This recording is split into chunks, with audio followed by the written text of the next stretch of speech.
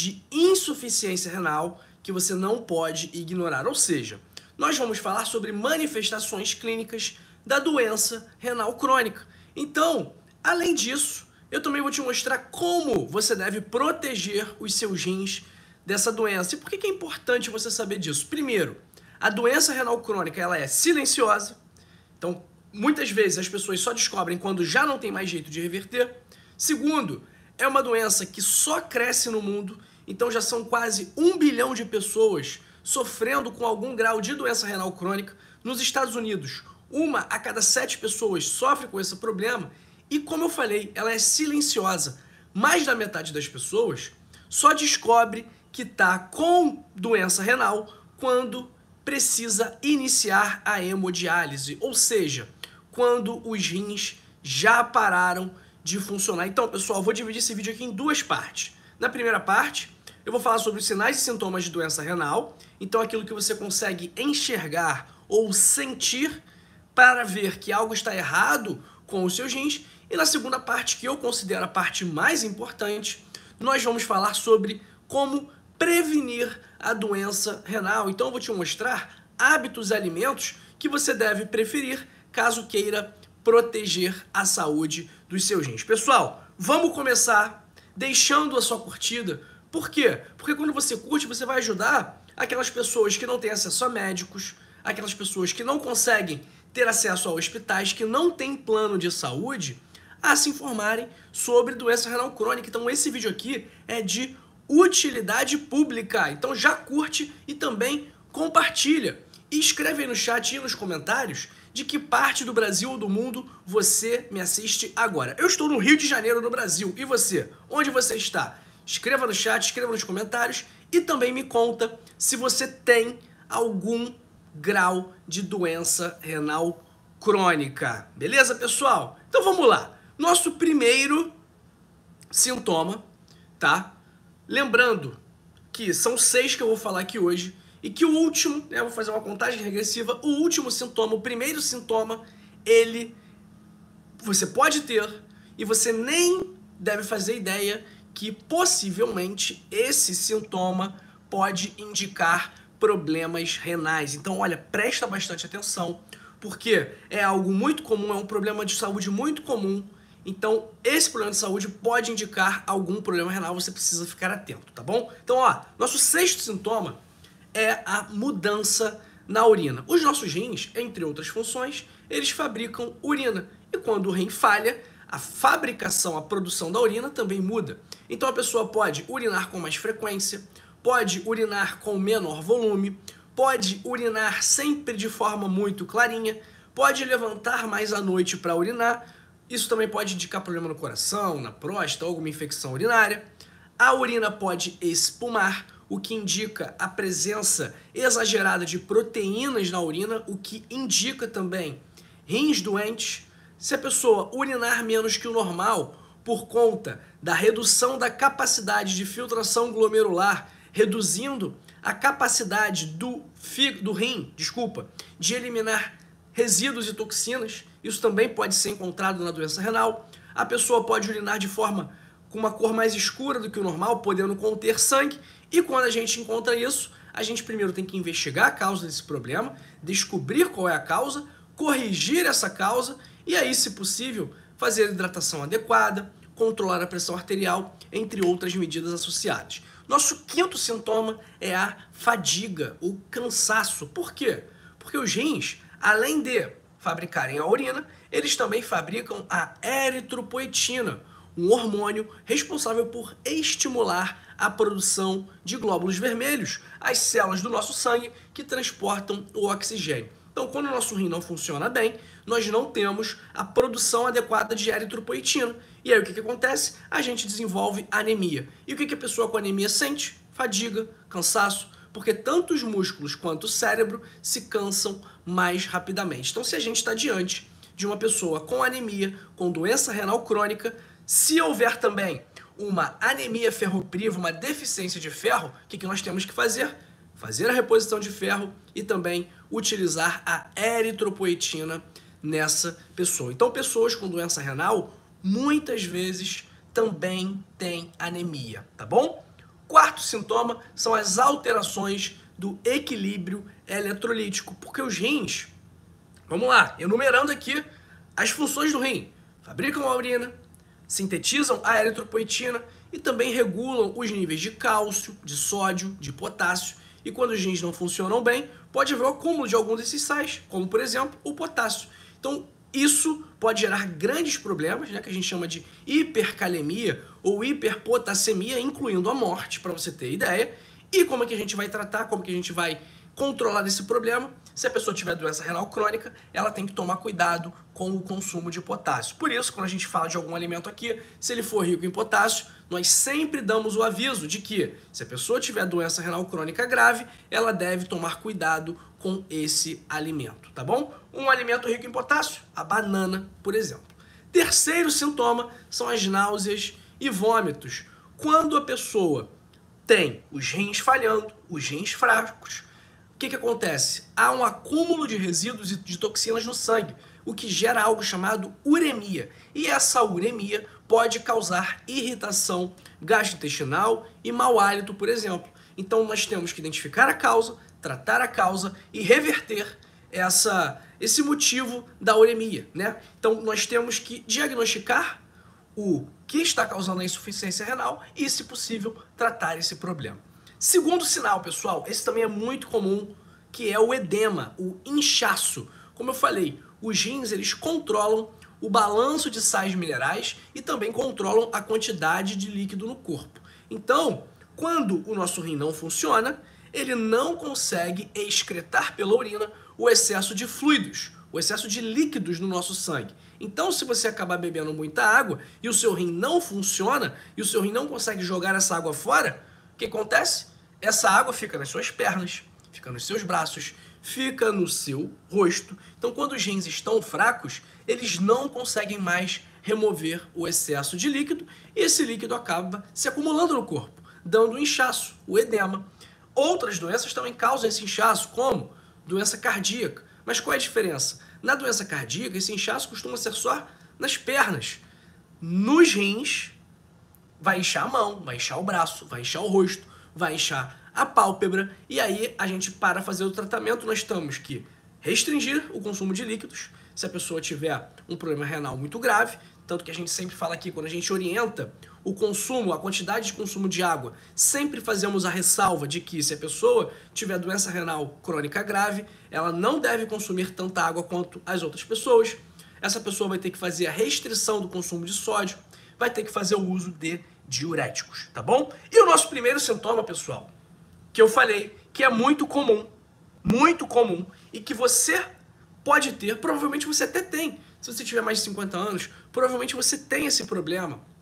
E muitas vezes, esse problema nós não sabemos a causa, na maior parte das vezes é justamente esse o motivo, né? Na verdade, não sabemos o motivo, que a gente chama de idiopático, mas em outras vezes, este problema pode ser consequência de uma doença renal. E esse problema, pessoal, é o aumento da pressão arterial. Então, se você tem pressão alta, se você é hipertenso, é mandatório investigar causas renais da hipertensão. Então, se você tiver pressão alta, é obrigatório você fazer um exame de função renal, você dosar a sua ureia, dosar a sua creatinina, fazer o cálculo do seu clearance de creatinina, porque a pressão alta pode ser consequência de doença renal. E a pressão alta, ela pode ser, ao mesmo tempo, consequência da doença renal e também causa da doença renal, e inclusive é uma das principais causas de doença renal. Aqui no Brasil é a principal causa, é a pressão alta, e no mundo a principal causa é o diabetes e a segunda principal causa é a pressão alta. Por quê? Quando o rim não funciona, há o desequilíbrio dos eletrólitos, do sódio, do potássio, do cálcio. Isso pode estimular a retenção de líquido, que também vai aumentar a pressão, e a ativação de um sistema chamado sistema renina-angiotensina-aldosterona, que está diretamente relacionado ao controle da pressão, tanto que os medicamentos antihipertensivos costumam atuar justamente nesse sistema. Como que a gente vai fazer o controle da pressão arterial? Primeiro, mantendo um peso saudável, fazendo atividade física e também restringindo o consumo de sódio e, se necessário, também utilizar medicamentos antihipertensivos. Pessoal, primeira parte do vídeo aqui finalizada, mas não acabou. Temos a segunda parte, onde eu vou te ensinar como se prevenir da doença renal. Antes, eu quero te dar alguns avisos, tá bom? Primeiro, para você desconfiar de doença renal, você não precisa ter todos esses sintomas. Se você tiver 2 ou 3 deles, já liga o alerta, já busca atendimento e vai investigar o que está acontecendo. Quanto antes você diagnosticar o problema, melhor são as suas chances de evitar que esse problema evolua. Então, quanto antes você identificar e começar a tratar, menores vão ser as suas chances de precisar fazer um transplante ou hemodiálise, por exemplo, ok? Então, dados esses avisos, vamos para a nossa segunda parte. Como se proteger do problema renal? Como se proteger da insuficiência renal? O que você deve fazer para evitar danificar os seus rins? Primeiro, evite utilizar anti-inflamatórios não esteroidais, como por exemplo, ibuprofeno, naproxeno, nimesulida, diclofenaco, cetoprofeno.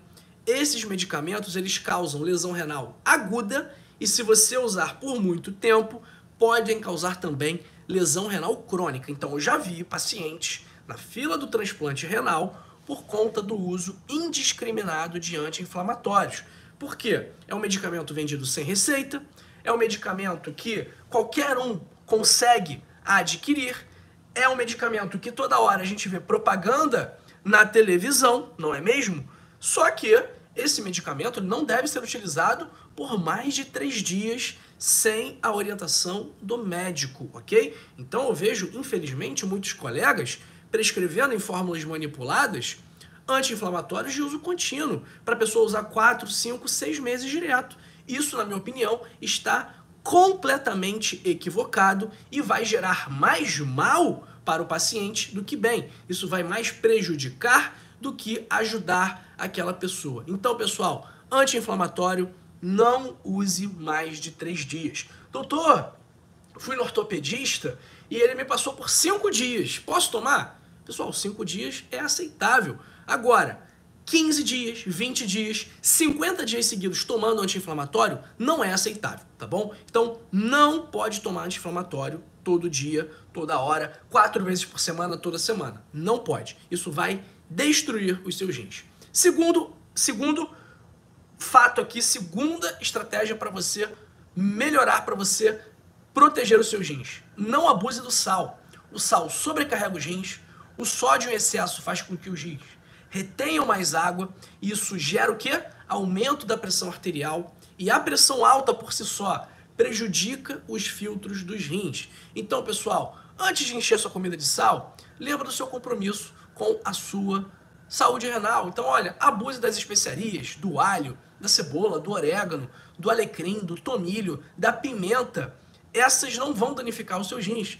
E, caso você não tenha um problema renal grave, você pode trocar o sal comum pelo sal light. Eu, particularmente, não gosto do sal light, tá bom? Aqui em casa eu uso o sal grosso ou o sal rosa do Himalaia. Também não utilizo o sal refinado ou o sal marinho, tá? Terceiro hábito, evite o excesso de açúcar. Pelo mesmo motivo do sódio. O açúcar contribui para a retenção de líquidos. A retenção de líquidos vai contribuir para o aumento da pressão arterial. E a insulina secretada pelo pâncreas, quando você consome açúcar, também vai estimular o rim a reter água e a reter sal. Sem falar que consumo excessivo de açúcar aumenta o risco de obesidade, e a obesidade está relacionada também ao aumento do risco da doença renal crônica. Próximo hábito, fuja dos ultraprocessados. Então, olha, esquece o refrigerante, que são ricos em ácido fosfórico, que vão enfraquecer os seus ossos e aumentar o seu risco de doença renal crônica. Além disso, os ultraprocessados têm tudo de ruim nos alimentos. Muito sódio, muito açúcar, muita gordura saturada, muito corante, muito conservante e tem o potencial, inclusive, para desregular o seu equilíbrio hormonal. Próximo hábito, coma comida de verdade. Frutas e vegetais ricos em fibras, ricos em antioxidantes, grãos integrais, proteínas magras, peixes ricos em ômega 3, como a sardinha, e também o azeite de oliva, são opções maravilhosas para o seu dia a dia. Então, abuse dos alimentos saudáveis. Também, próximo passo, faça atividade física. O sedentarismo, ele faz mal para os seus rins, ele vai contribuir, o sedentarismo vai contribuir para a obesidade, para a diabetes, para a pressão alta. Por outro lado, o exercício físico vai ajudar a controlar a pressão arterial, que, como eu falei agora há pouco, é a principal causa de doença renal crônica no Brasil. Além disso, o exercício físico também vai melhorar a sua resistência insulínica, vai te ajudar a combater o diabetes, que é a segunda causa de doença renal crônica no Brasil e a primeira causa de doença renal crônica no mundo. Então, a atividade física vai reduzir o risco de obesidade, vai melhorar a circulação sanguínea, vai reduzir a inflamação, vai melhorar o seu fluxo urinário, vai melhorar o seu humor, vai melhorar o seu sono, a sua ansiedade, e os sedentários têm maior risco de doença renal. Então você precisa fazer atividade física. E aqui, o hábito mais importante para manter a saúde renal, pessoal, é um hábito que pouca gente faz. É um hábito que muita gente tem resistência, que muita gente tem frescura, digamos assim, né? Não vou nem chamar de resistência, vou chamar de frescura, que é, pessoal, beber água.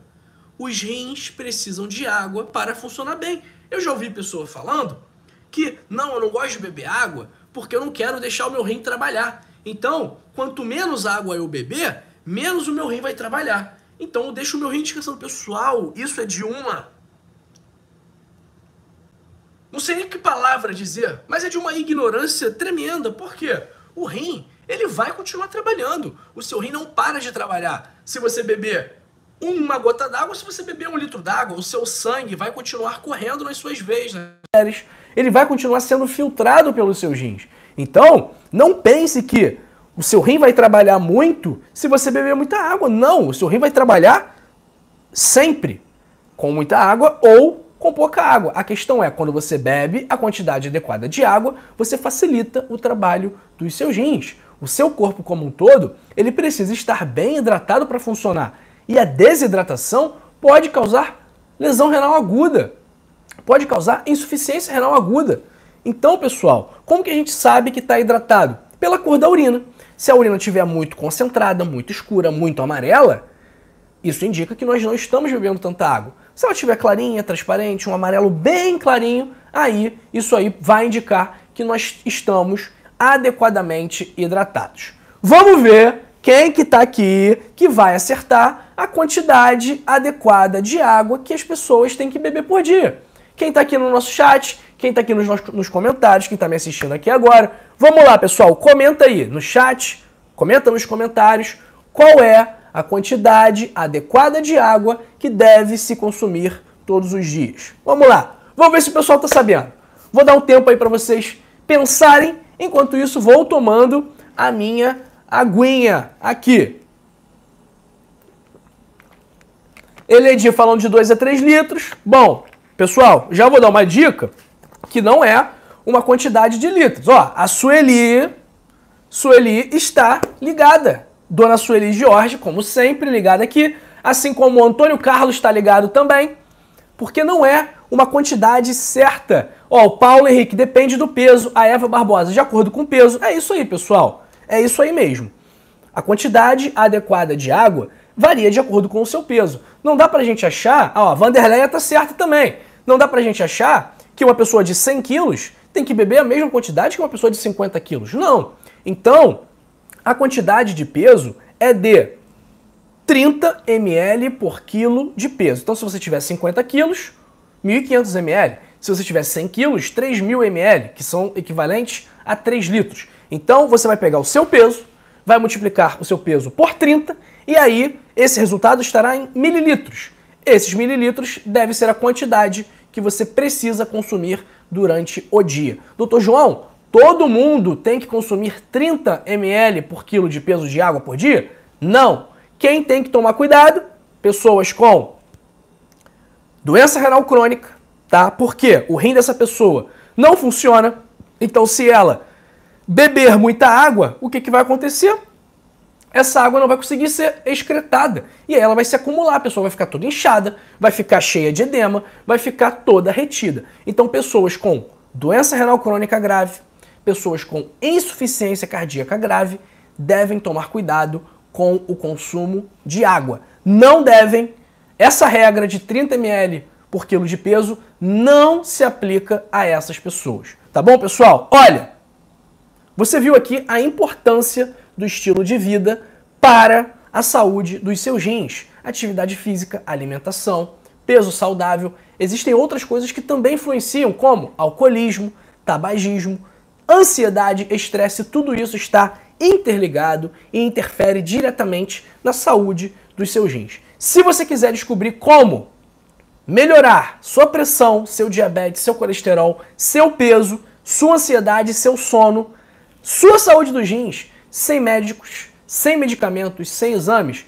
eu recomendo que você leia o meu livro, O Código da Longevidade, que o link está aí, é o primeiro link da descrição e o link fixado nos comentários, porque esse livro, as informações contidas nele, vão ajudar você a adotar o melhor estilo de vida do mundo. E esse estilo de vida, ele vai te ajudar a controlar a pressão, diabetes, colesterol, vai te ajudar a prevenir doença renal crônica, infarto, má circulação, derrame, câncer, ou seja, eu vou te ensinar tudo o que você precisa saber para ter o melhor estilo de vida do mundo e ter uma vida com mais saúde, mais disposição e mais energia, sem precisar gastar dinheiro com médico, com exame, com um personal trainer, com um nutricionista, enfim, tudo o que você precisa para ter o melhor estilo de vida do mundo. Então, ó, clica agora aí no primeiro link da descrição ou no link fixado nos comentários para adquirir por apenas R$ 29,90 o seu Código da Longevidade, 100 hábitos para passar dos 100 anos. Para você conseguir comprar com desconto, clica aqui no primeiro link da descrição ou no link fixado nos comentários. Clicando nesse link, o livro sai por R$ 29,90. Se for procurar no Google e for direto na página, ele vai sair por R$ 70, ok? E se você não gostar do livro, Dr. João, li o livro, paguei R$ 29,90, não gostei, achei horrível.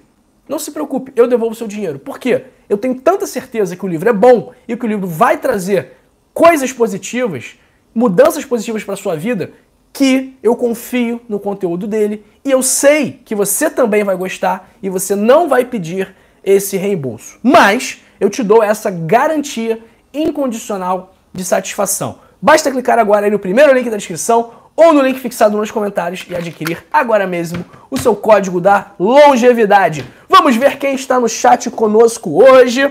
Eu vi que o chat está animado. Se você ainda não deu like, dê o seu like. Se você ainda não se inscreveu, clica aqui embaixo no botão de se inscrever. Venha fazer parte da família do canal Dr. João. Estamos aqui na segunda-feira, 1º de abril, 10h53 da manhã. E se você não está assistindo nesse horário, isso significa que talvez você não esteja com o sino das notificações ativo. Então, pessoal, se inscreve aqui, ativa o sino das notificações, porque isso vai fazer com que você não perca as nossas lives, que é o momento que a gente conversa, que a gente troca ideia, que a gente tira dúvidas. Então, ó, se inscreve aqui no canal e também me dá uma nota de 0 a 10. O que você achou deste vídeo aqui, onde falamos sobre sinais e sintomas de doença renal grave. Escreve aí no chat, escreve aí nos comentários uma nota de 0 a 10. Enquanto isso, eu vi que o pessoal está pedindo o link do livro. Eu vou colocar o link do livro aqui no chat. Eu vi que tem gente tirando dúvida aqui também sobre o livro. Vou responder todas. O link do livro está na descrição. O primeiro link da descrição está no chat e também está nos comentários fixados. Vamos ver. Um grande abraço para minha querida Vanderleia de Ouro Preto, para Maria da Natividade Jansen, Sônia Maria de Jataí, Goiás, para o meu querido Felipe Alves da Silva de Fortaleza, para Selma Santana de Simões Filho na Bahia, para Lourdes Albuquerque, diretamente de Paulista, Pernambuco, Brasil. Um abraço para Oreni Pereira Menezes de Frutal, para minha querida Madalena Inácio de Maceió, Alagoas, para minha amiga Eunice Maria da Silva de Campo Formoso, na Bahia, para o queridíssimo Daniel Guilherme de Americana, São Paulo, para Vilma da Silva desde México. Um abraço a todos del México que me assistem aqui. Temos muita gente do México, então um abraço aí para toda a comunidade mexicana aqui do canal. Um abraço para Kemily, de Macapá, Amapá, para Lourdes Prates, de Ilhéus, na Bahia, para Marileia Busti, para Beth Lopes, de São Carlos, para Maria de Fátima Rabelo Santana, de BH, e para Vitalina Maria Ramos Prado, de Laguna, Santa Catarina, terra do carnaval catarinense. Um abraço para Alda Silva Ferreira, para minha queridíssima Joaquina Ferreira, sempre muito carinhosa. Um abraço para Maria do Carmo Manzoli, para Gonçalina, de Mato Grosso, Cuiabá, para Sandra Rosa, de São João do Meriti, para minha querida Sueli Jorge, para Francisca Vital de Santos, para Genilda Olívia e para minha querida também Elizabeth Novaes, de Nova Iguaçu. Paulo Ramos, doutor João, eu comprei seu livro e já paguei a segunda parcela e ainda não recebi. Por quê? Paulo Gomes, o livro, a partir do momento que você compra, ele é enviado para o seu e-mail, tá? Então, esse livro ele pode estar na sua caixa de mensagem, pode estar no lixo eletrônico, pode estar na caixa de spam, ou, que pode ter acontecido também, que acontece com muita frequência, que na hora de preencher o e-mail, às vezes a pessoa come uma letra, coloca uma letra a mais ou uma letra a menos, e aí acaba não tendo acesso a esse arquivo do e-mail. Mas o que o senhor vai fazer? O senhor vai mandar uma mensagem para o número 21 97 690 2933, repetindo, 21 97 690 2933, vai mandar um WhatsApp para esse número e aí a nossa equipe vai te auxiliar e vai te ajudar a encontrar o livro ou vai te mandar o livro mesmo, tá bom? Então, ó, se você tá tendo problema com o livro, se o livro não chegou, no seu e-mail é 21 97 690 2933, que a nossa equipe vai resolver o problema na hora, tá bom? Um abraço para a Edjane Cordeiro, de Jaboatão, para Marla Alves, para a minha querida Márcia Maria, do Recife, para o Neilton Rocha Piazzi, de BH, Minas Gerais, para a Penha Vidal, do Rio de Janeiro, para a Gelsa Lúcia, de Uberlândia, para a Maria Rosa, para a Francisca Jerônima, do Rio de Janeiro, para a Marineide Duarte, para a Marina K, para Zélia Castro, Eledi Marques, Dulce Santos. Bom dia, estou saindo de um período de dengue. Tem algum conselho? Barra da Tijuca. Minha vizinha, Dulce, então. Dulce, meu conselho é repouse, né? Beba bastante água, se alimente bem e fique prestando atenção no seu organismo, no seu corpo, como ele está respondendo aí nesse período de convalescença, tá bom? Mas a melhor dica que eu posso te dar é hidratar bem e se alimentar bem, tá bom? Um abraço para Cícera. Boa noite, irmãos queridos Ferreira. Para Ana Maria, Anilton Mesquita, para Eunice Maria da Silva, Antônio Carlos, para Carmencita Estorino, Fiston da Silva, Ana Maria de Castro, Miquéia Silva, Paulo Henrique dos Santos Matos, Na Lúcia Soares Bernardo, Eva Barbosa, Raimundo Aguiar, Neuza Chicarino, Miguel Camide, Lourdes Prates, Lúcia Magref, Miquel Silva já mandei, Raimundo Aguiar já mandei, Márcia já mandei, Maria Joana, Edna Firenze, Neuza Chicarino, tem um rim e peso 56 quilos. Quanto de água tomar? Neuza, a questão é, o seu rim funciona bem? O seu único rim funciona bem ou funciona mal? Como é que está a sua creatinina? Como é que está a sua função renal, o seu clearance de creatinina? Eu preciso dessas informações para orientar a quantidade de água. Mas, em tese, se o seu rim estiver normal, um rim que funciona, a indicação é a mesma, tá bom? Um abraço para o Sérgio Pisano, para a Edna Firenze, Rosinéia Francisca de Nova Iguaçu, para a... Calma aí. Lourdes Prates já mandei. Valdineide Ferreira do Recife, Shirley de Castro Rezende, Maria das Dores de Alagoas, Alda Silva Ferreira, Raquel Silveira, Sandra Rosa já mandei, Elane Souza, Vanusa Alves Neves, Adriano Silva de Ibitiara, na Bahia, Maria José Pires do interior do Rio, Maria Tereza Eckstein, aqui do Rio de Janeiro. Marineide Duarte já mandei, Manusa já mandei, Na Lúcia já mandei, Maria Sueli Oliveira. Pessoal, é isso, hein? Essa live aqui já foi, mas eu separei outras 2 lives especialmente para você, ok? Essas 2 lives também, uma delas também vai falar sobre problemas renais, que é... Só deixa eu tirar uma foto aqui do meu computador. Pronto. Então, pessoal, separei 2 lives que eu gravei no passado que vão te ajudar também a manter a saúde dos seus rins, tá? Antes de tudo, eu quero agradecer a sua presença, quero agradecer o seu tempo, a sua atenção, mas continue aqui comigo que você não vai se arrepender ao assistir esta live daqui sobre alimentos que ajudam a reparar os danos do seu rim e este daqui sobre alimentos que você deve evitar porque eles machucam, prejudicam a sua saúde renal. Ó, um grande beijo para você e para sua família. Amanhã estarei de volta e fui! Ótima semana para todos nós, pessoal! Um beijo! Valeu!